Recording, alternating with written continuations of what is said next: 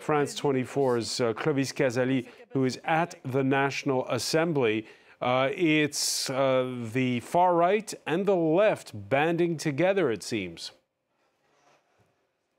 Actually, all the opposition parties joining forces against the French government, against Interior Minister Gérald Darmanin, who did his best, the Interior Minister, to defend his flagship, the government's flagship immigration bill, and against all odds, the government and Emmanuel Macron, the French president, suffered a crushing defeat, a crushing blow today, against all odds by the slightest of margins. Two votes the government needed to pass at least this first stage, while in fact this immigration bill will have to be pulled back by the French government or head to the Senate to be re-examined. What's sure is that the 2 weeks debate over this immigration bill at the National Assembly are already over after the first day. And I can tell you, it was all smiles for the opposition, whether it's the far right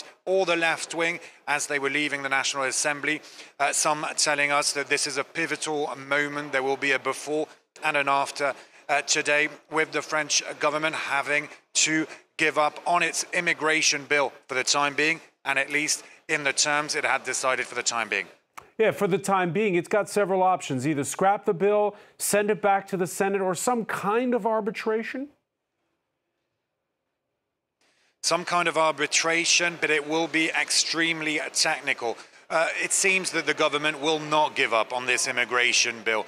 Gérald Darmanin saying that this is an immigration bill, this is a debate that the French people wanted. And beforehand, he warned all of the lawmakers that if they voted in favor of this motion of rejection, as it's called in France, a motion of rejet, well, that would be denying the French people of what they want to hear be debated in Parliament, and that's immigration. So presumably the French government will not give up on this immigration bill, but it will have to be re-examined at the Senate in the upper chamber. And then there's also the possibility of it being debated at a special commission.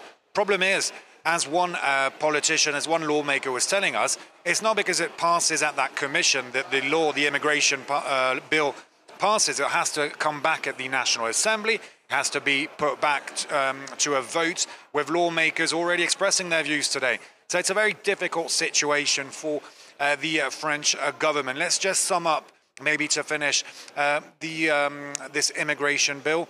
The French government saying it was the only way to tackle illegal immigration and also ensure better integration. One of the key measures was that the French government said it would help for the expulsion of 4,000 foreigners undocumented here in France who are criminals or who commit crimes, expelling them.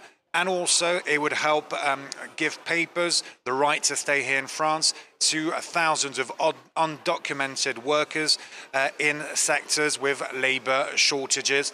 But all that's behind us as this motion of rejection has been adopted. We'll have to see next what the government decides to do with an immigration bill.